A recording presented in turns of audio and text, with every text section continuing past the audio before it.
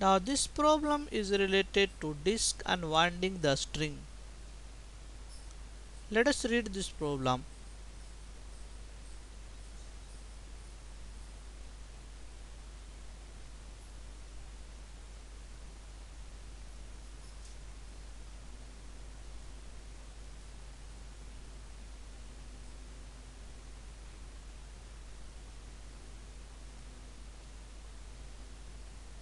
Disk is falling.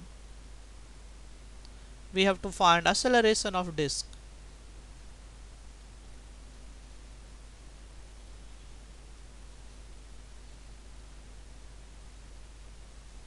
Let us say this is falling with acceleration a and this is rotating with angular acceleration alpha. If I consider a point here, point A, this will have two acceleration and upward acceleration B will have alpha times r, where r is the radius of disk.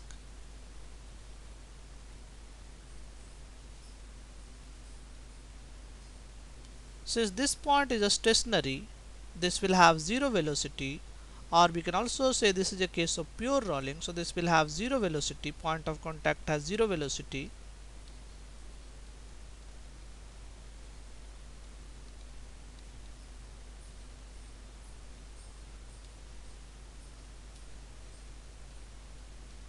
It will also have zero acceleration.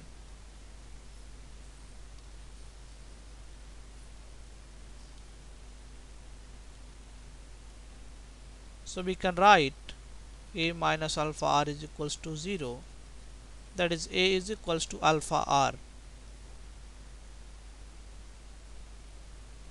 Now let us find what are the forces that is acting over this disk.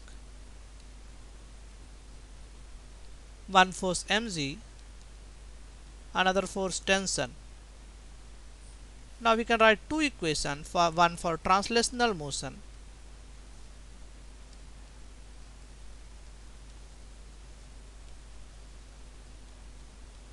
force in the downward direction mg minus t is equals to mass into acceleration. We can also write one equation for rotational motion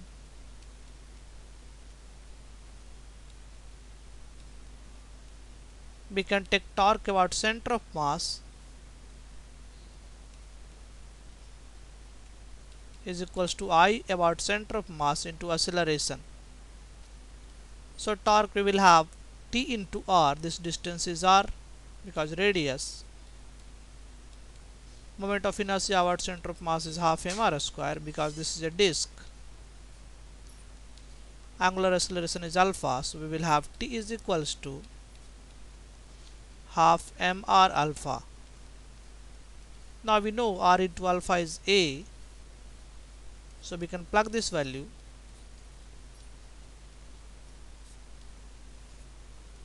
Now from equation 1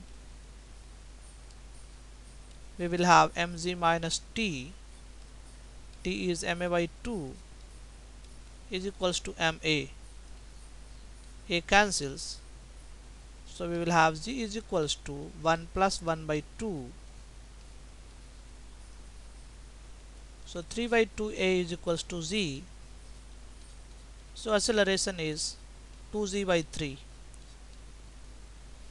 So disk is falling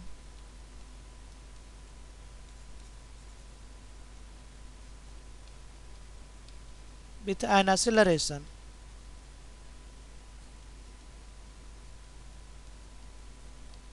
z by 3. We can also do the same problem using energy conservation.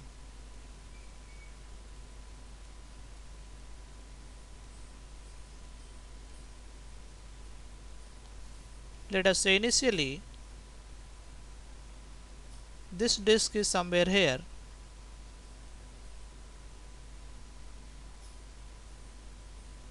and now this disk has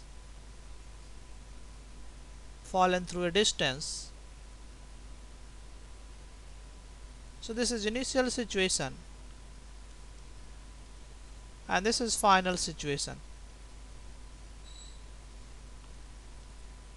So there is a loss of potential energy.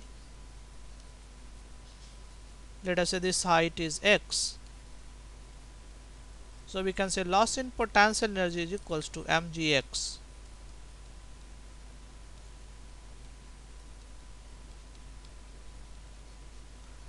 Now there is a gain in kinetic energy, one due to angular motion, another due to rotational motion. So we can say gain in kinetic energy. This is translational kinetic energy half mv square plus rotational kinetic energy half I omega square.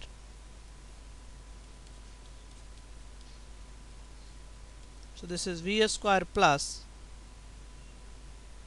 I can put the value of, let us say, I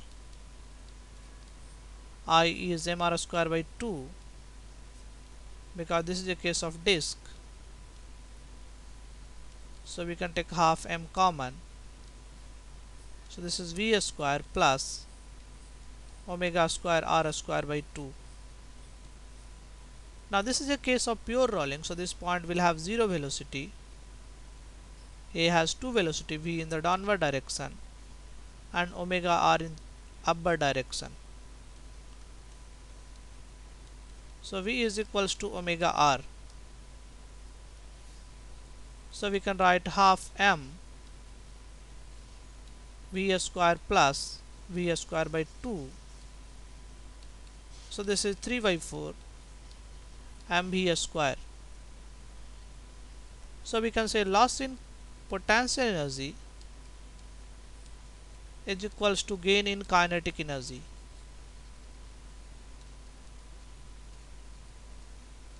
Potential energy loss is mgx and kinetic energy gain is 3 by 4 mv square. Now let us differentiate this equation, both sides, with respect to time. So this will be 3 by 4 2v dv by dt. dx by dt is v, so we will have 3 by 2v dv by dt. So v cancels, so we will have dv by dt, and dv by dt is nothing but acceleration of disk.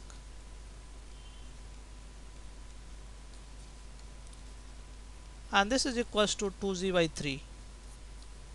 So whenever you have a problem of pure rolling,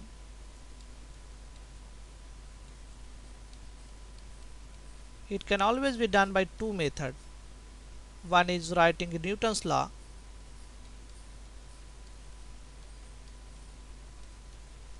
another way to write energy conservation.